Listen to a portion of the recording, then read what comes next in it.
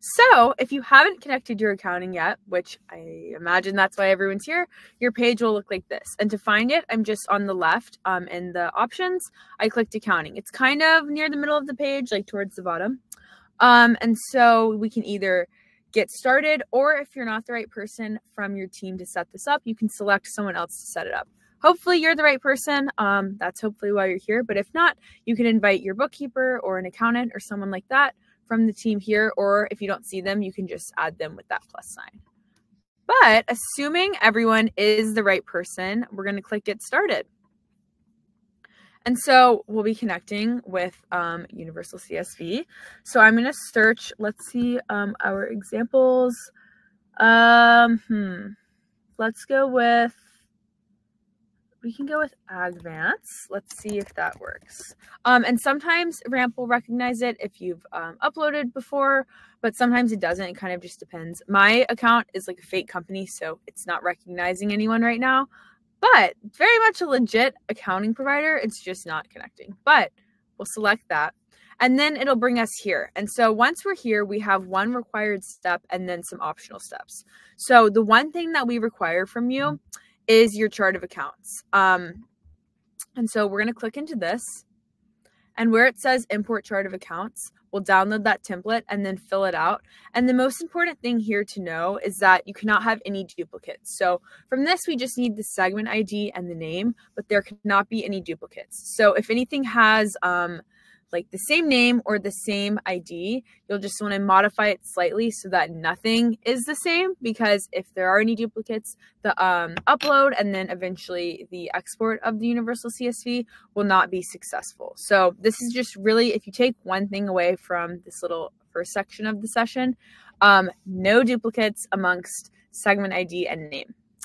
But like I said, we'll download that template and then we'll fill it out with just those two fields. And then we'll upload our completed template.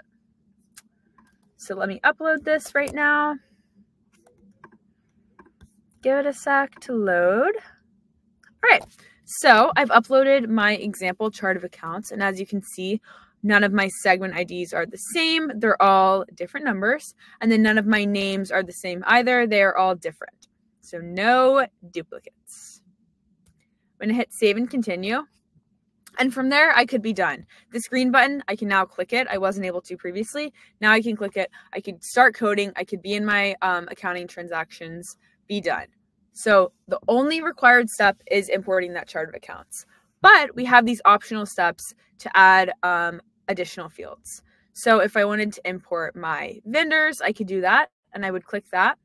And it would be the exact same steps. So again, downloading that template and then filling it out with the vendor account names and the IDs, making sure nothing is a duplicate, nothing is the same, and that everything is slightly different. So I could download that template and then I'll upload my completed template. So I'll do so right now while it loads. Okay, and so as you can see, all of my IDs are different. None of the numbers are the same. And then all of my vendor names are different as well. So as you can see, all of these businesses are different. No duplicates. Just saying it for emphasis. And then I could save and continue, and I could be done there. Since the chart of accounts is the only required step, I could be done with my vendors. But if I want to import additional fields, such as customer codes, job codes, project codes, conferences, anything like that, you can do locations here. So I'll do locations as our example. So I'm going to name the field locations. And then from there, you'll notice that there's this option to toggle on required for export. And so pay attention to this. I'm going to talk about it more in a few minutes. And I'll be like, remember when I said toggle on required for export? So I am going to toggle this on to show you what that looks like in our example. This is optional. You don't have to toggle this on. But if you leave it off, it will not be required for the export, which means when you're coding, you don't have to select the location. But since I'm toggling it on and I am requiring it for the export, before I'm able to export a transaction, I have to select that location. So hence, it's exactly what it sounds like. It's required for me to be able to export. So I am toggling that on. So when I show, okay, this is what it looks like when you toggle it on, that's what that will mean. So again, very straightforward. You just name it, decide about that. And then you download the template and again, fill it out with just the IDs and the field names, but no duplicates. So I will upload my locations. It just takes a second to load.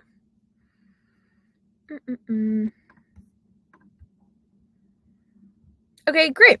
So as you can see, that worked, and all of my IDs of my locations are different, and all of my names we chose, like New York City areas, all of those are different as well. So I can hit save. I could do save and add an additional field, or I could just save. For there, we'll stop with just that chart of accounts, vendors, and locations. But if I wanted to keep adding additional fields, I could do so there. But for right now, we'll just hit start coding expenses. So this will just take a second to get me into my page. Okay, great. So now we are in the transactions page, and I'll give everyone about a minute to do so if you're following along. If you're not following along, just hang tight.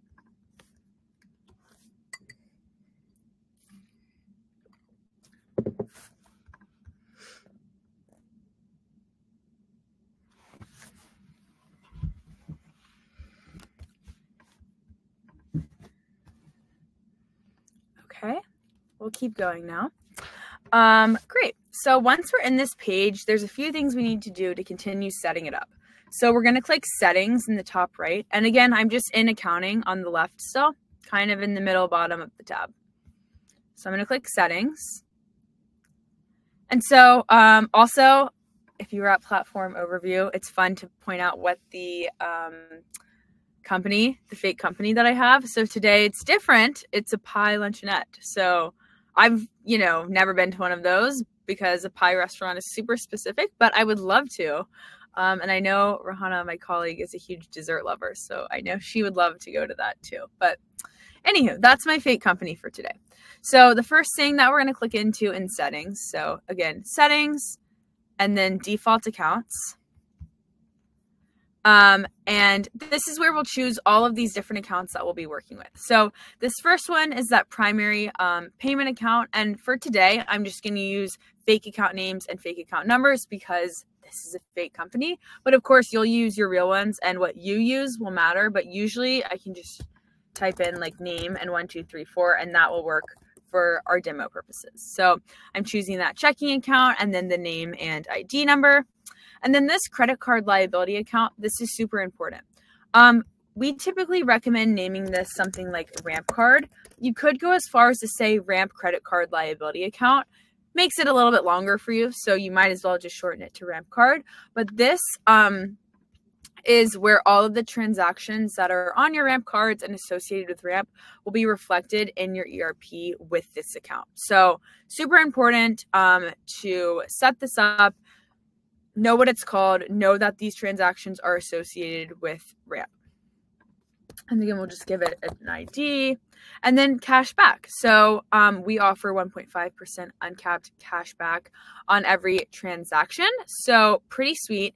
And you need somewhere for all of this to accumulate. And you need to know it's different than your business's other income and other revenue. So we'll call it other income for today. But we can call it other, we can call it other income, we can call it miscellaneous, we can call it miscellaneous income, maybe something else if you have another example, but anything that will differentiate it to you so you know exactly where your cashback lives. Okay, and then we'll just give it an ID. And then if you plan on doing reimbursements with ramp, same thing. So we'll just stick with that same checking account that we called 1234 and name. And then we'll need an AP account for those reimbursements. And then if you plan on doing bill pay with ramp, same thing. We'll need to select that account. We'll stick with that same checking account. And then we will do 1234 just for simplicity's sake. And then we'll need that AP account for bill pay as well. So we'll just do AP. What did we call it? 1234. Great. So these are all of our default accounts. You'll have your primary payment account. You'll have that credit card liability account, which we're calling it ramp card. And that's to track all of your ramp expenses. Then we'll have that cashback account that today we're going to call other income. And that is for your cashback. And then if you plan on doing reimbursements, you'll have that account as well as the AP account. And then if you plan on doing bill pay, you'll have that same checking account as well as the AP account for bills. Great, so we'll hit Save Changes. Awesome. So I'll give you a few seconds to do so, if you're following along. If not, again, just hang tight.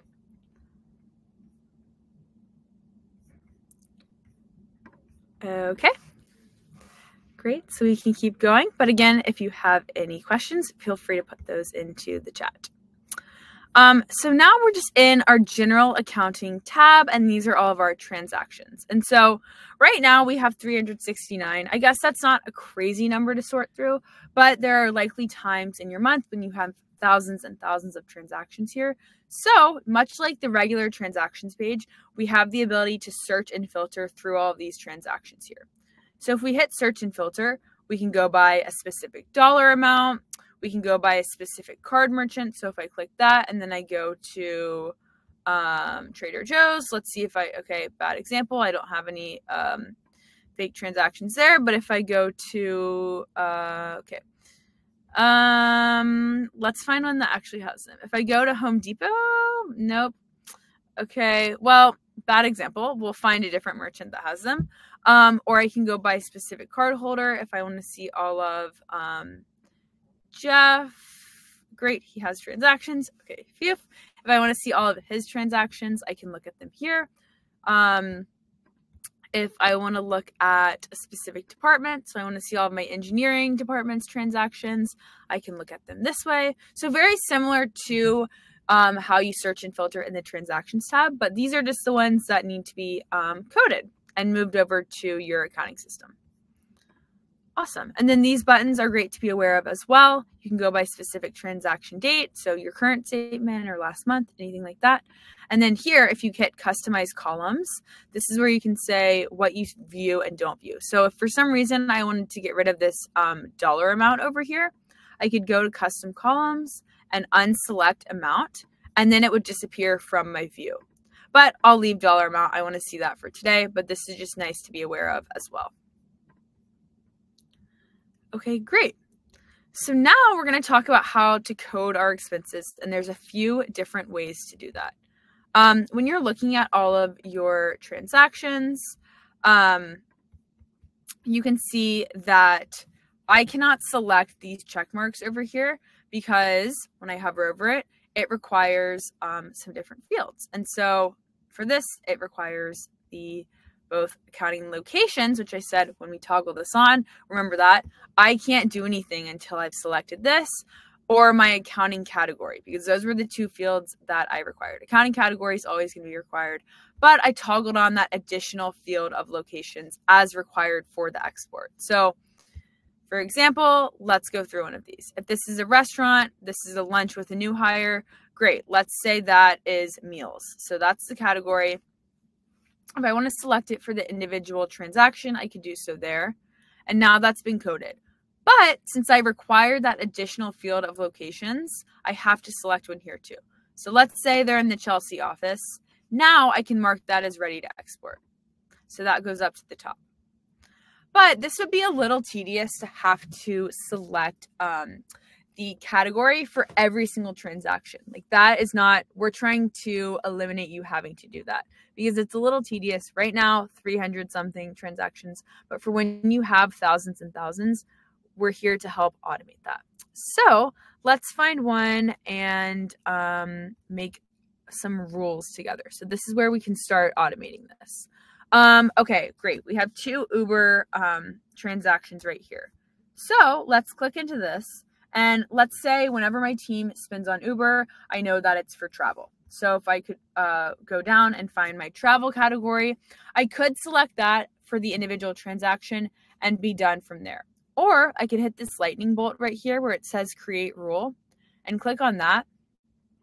And so instead of just doing the individual transaction, I could knock out 17 unsynced transactions right now. So I could say, okay, anytime the transaction includes the merchant of Uber, I will associate that with my accounting category of travel. So Uber, goes to travel. If I want to make that rule, I can hit create rule. And then, great, it's applied to both of those. So if I hadn't required location, this category, to be required for my export, I could mark them both as ready to go. But since I did require that in when I was setting it up, I need to select these offices. So let's just say that's the Dumbo office, and let's say that's the FIDI office. Boom, boom, mark those both as ready to export. And then this little number at the top is growing as I'm marking those off. So that's how you can do it at the merchant level. Let's say, let's say I have a lot of these SaaS and software subscriptions here. I have a lot of software charges and, or actually, wait, let's find a different example.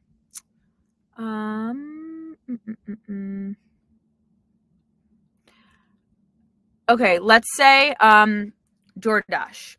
I could make the rule just set DoorDash and say that's meals.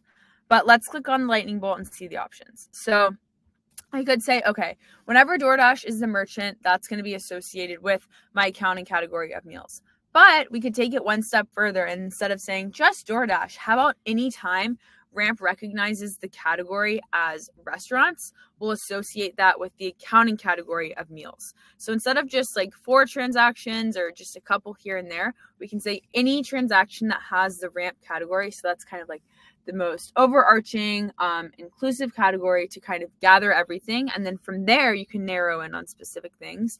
But that kind of general broad category of restaurants, let's say anytime it's restaurants, that will be associated with the accounting category of meals. So I can create that rule. And now that will apply to both of those. And that will also apply to Starbucks because it's considered restaurants. It'll also apply to these 2 restaurants right here. So from there, I just need to select those locations because I required that for the export. So for the sake of our example, I'm just going to select various ones. Let's say Dumbo, and then let's say Jersey City. Boom, boom. And then let's do one more. Let's do this last DoorDash one and say this is Harlem. Great. So now that number at the top is growing. I have 9 up there. And I did it at the merchant level of Uber. I did it at the category level of restaurants. We can also do it at the card level. So as you can see, I have a lot of these SaaS and software card transactions. So let's click one and let's say Asana is a software that we use. So let's say, oh, whoops, wrong thing. Let's say I want to choose this to be dues and subscriptions. So if I click this lightning bolt, hold on, I want to find a specific card. They always, since it's a demo account, it always gets changed around. Okay, great, perfect. So Zoom, I selected a transaction that Zoom was the merchant. So I could do it at the merchant level. I could do it at the category level. Or I could say, okay, anytime that this specific SaaS card is used, so this is the card that my team uses to make all of our SaaS subscriptions, all of our software subscriptions, any dues of that nature, that will be associated with my accounting category of dues and subscriptions. So I can create that rule, add it. So that's the card level, anytime that Ramp card is used. So now it should apply to a handful of these subscriptions. Okay, great. Like there's another one that was on that card. So I'll select those locations, boom, and then where is that other one?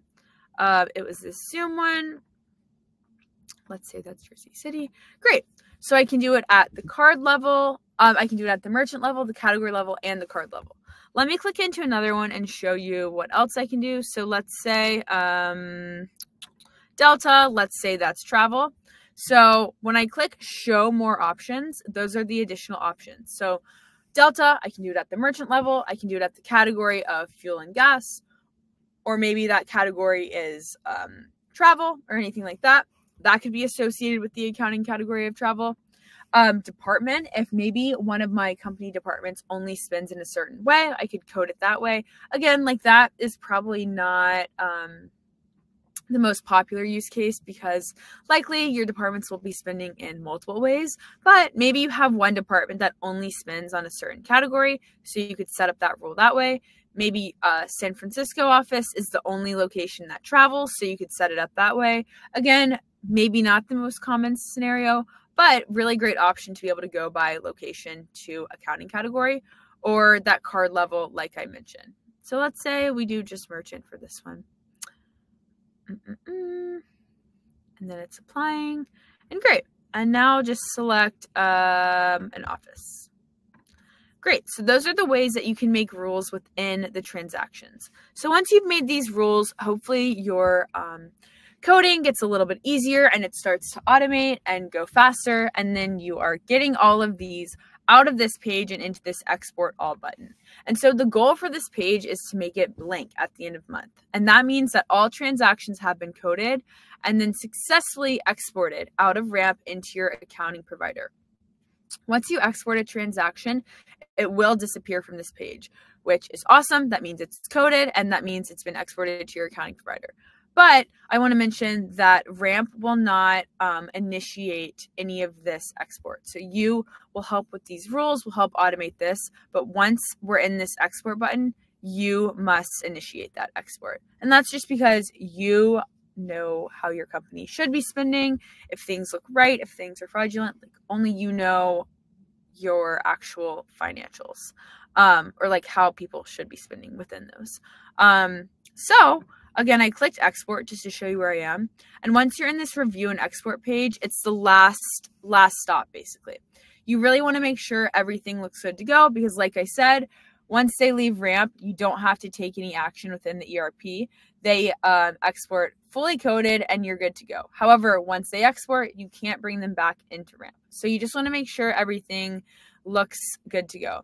And so this one, somehow this slipped through, or maybe I clicked it by accident or something, and it's missing an accounting category. So this is a great example of something I want to uncheck to bring back into my transactions page. So if I uncheck it, great, that marks it as not ready and it will go back into this transactions page. But from there, if the rest of these look good, I might be ready to export them. And so you can mark, I'll go back to this page really quick to show you. You can mark the singular transactions as ready, or you can click this button over here. If they were all coded, which they're not, since we've been doing that at the individual level for this example, I can mark them ready there. But once I'm in this export, if they all look good to go, then I'll press export. And so you can either export them as journal entries or you can export as a CSV file. And so the main difference there is that journal entries will show all fields and will give a bit more of a comprehensive view of your accounting export. It'll show the credit and debit of all transactions. The CSV export is just a little bit more limited, and it just shows the credits of every transaction. So it just depends on what you want and how detailed you want your export to be. But great. So I'm going to click export journal entries and I'll show you exactly what that looks like. So I'm going to stop sharing my screen for just a moment to then show you my journal entries export. Okay, so now let me double check that you can see this. Yep, okay, great. So you can see this now and it's descriptive. This is the journal entries export. So you have the date, time, all of that, the merchant, the user, all of that information. And then as we continue scrolling, you have much more detailed information. Also important to note that you have the link to all of the receipts, which is awesome. Location, memo, keep going, keep going, keep going.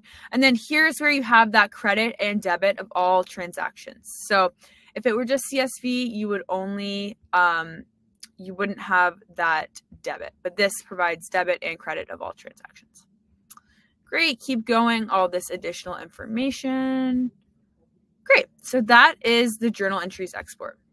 So I will go back to my Ramp page really quick. Great, and so a few more things to point out. If we click this 3 little dots right here and then click export history, So in my fake account today, I'm James, but that is the export that I just did. Obviously, if it's your company or a real company, it will have the full history of all of your exports. So that is where you can find your export history. And then a few other things. If we go into settings and then go into accounting automation, you can also create rules here. So you can create them at the transaction level and how I just showed you, creating it at that category level, that merchant level, that card level, or even department or location if you would like to. But you can also create them here. So we can say, okay, if the ramp merchant is, Airbnb, that's going to be associated with the accounting category of travel. And so I could create the rules here and hit save rule. Same for ramp category to accounting category. If the ramp category is airlines, so American, United, Delta, Spirit, anything like that, if that's the ramp category, it'll be associated with the accounting category of travel. And I can go through them here and make the rules too. So again, just to point out where I am, hold on, I'll let it apply that update. Just to point out where I am, I'm in settings and then accounting automation. And so I can create the rules here rather than at the transactions page. It's really what you prefer, where you prefer working out of. And then two more things to point out. If you would like to download your receipts, we get questions about that a lot. So in order to do so, you'll go to expenses and then transactions. And then this little arrow right here will allow me to download my receipts. So I could hit download transactions, and then I could download a zip file of all of my receipts. And it's really awesome. It'll break it out by card holder. So super nice for you to see. So I could do that. Or I could do a specific date range and say, okay, I want to see my previous statement and all of the receipts from that. I could do that date range there and then click download transactions and download that zip file of the receipts. And then lastly, if you want your employees to be able to code, you will need to enable this. So if you came to the platform overview session, I would have skipped this and said, okay, we'll get back to that in the accounting session. So this is us getting back to that in the accounting session. We'll go to settings and then expense policy. And we'll click into transaction requirements. And we'll click into general expenses. And so here, I said, we made those rules for receipts. We said maybe they're just required for transactions above $75. Maybe the same for memos. They're just required for transactions above $75. But this is where we will select if we would like our employees to choose the accounting categories, locations, vendors, so on and so forth. So let's say, okay, we will require them to select an accounting category for transactions above $75. Maybe we don't require the other ones for right now. So we'll hit save changes, notify our employees. And that is how you allow your employees to code. Great. Go back to accounting really quick. And that pretty much brings us to the end of our session. So it is very straightforward. Hopefully you think so. And once you're in the, once you have your chart of accounts pulled in and you're set up and you're good to go, it's pretty easy to just continue making these rules based on how you spend and how you want people to code. But that pretty much wraps up the session.